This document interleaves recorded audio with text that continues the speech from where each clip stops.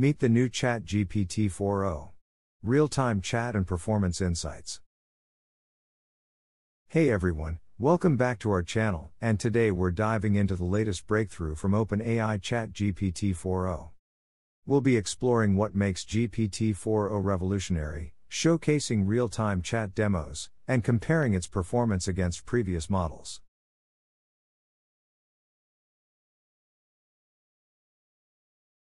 Let's dive into the latest blog post about ChatGPT-4o and explore its groundbreaking features.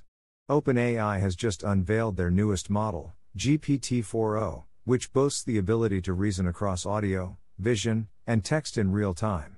And the best part? It will be completely free. Next, we move on to exploring the capabilities of GPT-4o. For instance, when given the instruction input, a friendly-looking robot wearing a baseball cap standing in an upright pose facing the camera. It has a smile on its face, the model generates a corresponding output. You can observe how different inputs yield various outputs, showcasing the model's versatility. Another example is the 3D object synthesis capability. When provided with the input a realistic-looking 3D rendering of the OpenAI logo with OpenAI shown below, GPT-4o produces an accurate 3D representation of the logo. If you want to see how impressive GPT-4o is, let's delve into the model evaluation. In their blog, OpenAI released a benchmark comparing GPT-4o to several other models. The comparisons include GPT-4 Turbo, the initial release of GPT-4, Claude 3, Gemini Pro 1.5, Gemini Ultra, and Llama 400B. As you can see, GPT-4o sets a new high score of 88.7% on the Zero-Shot Chain of Thought (COT) MMLU benchmark, demonstrating its superior performance. Now, let's proceed to showcase some real-time demos published by OpenAI. Capabilities. Hey, ChatGPT, I'm Mark. How are you? Oh, Mark. I'm doing great. Thanks for asking. How about you? Hey, so I'm on stage right now. I'm doing a live demo, and frankly, I'm feeling a little bit nervous. Can you help me calm my nerves a little bit? Oh, you're doing a live demo right now? That's awesome. Just take a deep breath. And remember, you're the expert here. I like that suggestion. Let me try a couple deep breaths. Can you give me feedback on my breaths? Okay, here I go. Whoa, slow a bit there. Mark, you're not a vacuum cleaner. Breathe in for a count of 4. Okay, let me try again. So I'm going to breathe in deeply. And then breathe out. For 4, and then exhale slowly. Okay, I'll try again. Breathing in and breathe out. That's it.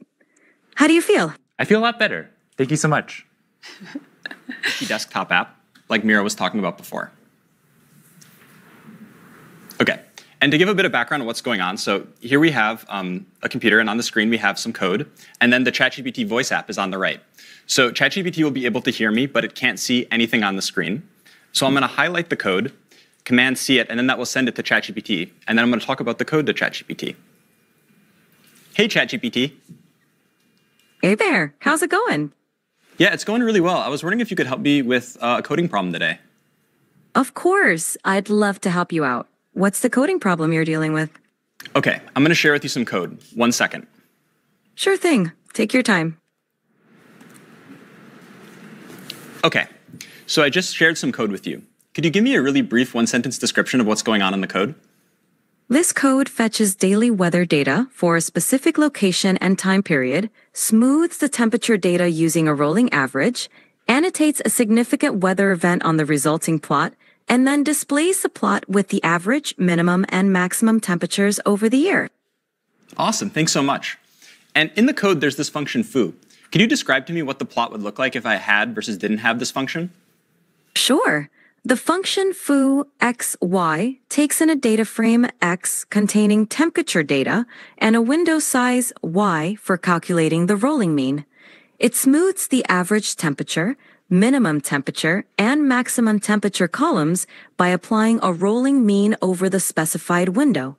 With the foo function, The plot would show smoother temperature lines because the rolling mean reduces the noise or fluctuations in the data. Awesome. This makes... Thanks so much. So yeah, I definitely will want to apply this function. And so I'm going to generate the plot and then show it to you. Give me 1 second. Absolutely. Take your time. I'm excited to see the plot when you're ready. Yeah. So far, ChatGPT has only been able to see the code. And now I'm going to run it, and then I'll use the vision capabilities of the ChatGPT desktop app so it can actually see everything going on the screen as well.